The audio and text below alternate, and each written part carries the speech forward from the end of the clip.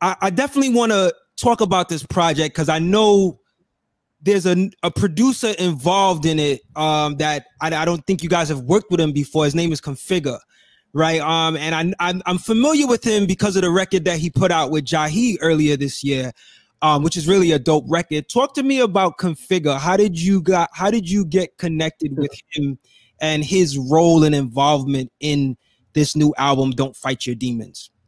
So that's a great question. I didn't know Configa and I never heard his music, but I'm friends with Jahi. So Jahi's from Public Enemy, from Public Radio, Enemy Radio. So, and even before he was part of that, I just knew him as a solo artist. He would open up for Arrested Development and ask me, yo, can I come to this country or that city? And can I open up? And I always would be like, yeah, we'll work it out. Let's make that happen. And he's a lover of hip hop, just a great dude. So I'm a fan or a friend and fan of Jahi. So then Jahi puts out this record, Forward Future, something like that. Yeah. Forward. And that's the record you're referring to. So it said Jahi and Configa. And every time he releases something, I'm checking it out. He's my dude. So I checked it out and I was like, yo, this is hot. I love the soundscapes of this. It brings me back to me, the purity of hip hop, great soundscapes, great lyrics. Every song is about something, like it ain't really too preachy or anything, but it's like some stuff that a 50-year-old man, 50, really 1 years old could understand and relate to and was like, yo, this is great. So I was working out with my trainer and my sister-in-law, and I was playing the record while we were working out. And I sent him, I recorded that and I sent it to Jahi and I said, yo, you got us over here rocking. He sent that to Configa. Configa then hit me up on either Twitter or some social media thing and was like, yo, respect. I'm glad you like our stuff. And I said, I do. And we started building on, why don't we try to do a song together? Because I love the Jahi project with him. And that's how it started. And then Configa and he lives in London. So Configa started sending tracks and I just started vibing along with what he was sending. And I was already making tracks for an Arrested Development record. And it started from there. And it just started to form. It was like, you know what? I like this track. That's hot. And what I liked about Configa was that his sensibility about hip hop was very similar to mine. Like the era that we're probably most influenced by was that boom bap era.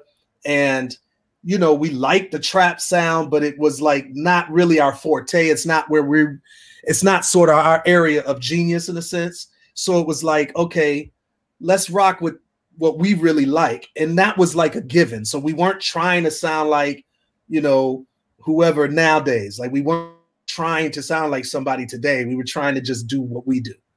And that felt good. So the chemistry was real easy. We just started, nowadays technologically, you start passing around tracks to each other. And, I'm a producer too. So I'm really crazy with Pro Tools. And so I'm able to edit and stuff. And I'm able to arrange the song. And so when he would send me a track, sometimes it'd be like a minute and a half long. And I would put it in a Pro Tools session and make it, 4 or 5 minutes or whatever. Wow. And start developing a song to it and then send that to him. Then he would then, he had the multi-track scenario in his studio. He would then, pattern the song after whatever arrangements I did. And it was just like going back and forth. And it was just a real good energy. And I'm really grateful for that dude. Cause I don't know. I think we struck a nerve with this record. Like he did 7 songs on this record. And to some extent, those records were sort of the heart and soul of this album. Wow. And so I'm really grateful, that we got a chance to connect. And I'm grateful he did that project with Jahi because I wouldn't have probably heard of him. Wow. I didn't know that that's how you got in contact. So that means that his production, like that he contributed, that was like not too long ago.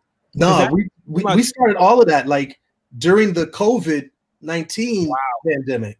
So I think I forget the month Jahi's record came out, but I'm going to say maybe March or something. I'm not sure.